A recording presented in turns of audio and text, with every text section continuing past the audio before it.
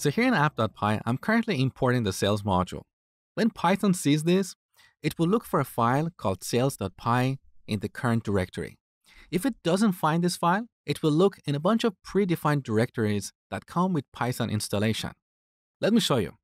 So we have a built-in module called path. Let's import that. In this module, we have a variable, path, which returns the list of directories that Python will look at to find a module. Let's print this on the terminal. So as you see, we get an array of strings. The first element in this array represents the current folder. So on my machine, that is Mosh Hamedani / Dropbox, courses, Python, blah, blah, blah. On your machine, it's going to be different. After that, we have library, frameworks, Python framework version 3.7, da, da, da, da, da. Again, this is going to be different on your machine depending on your operating system. I'm using Mac, so this is the address of Python installation on Mac OS. On Windows, you're probably going to get something like C drive, /program files, Python, blah, blah, blah.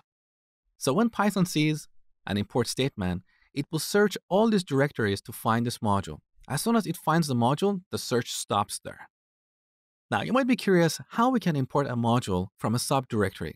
Well, to do that, we need to look at packages, and that's the topic for the next lecture.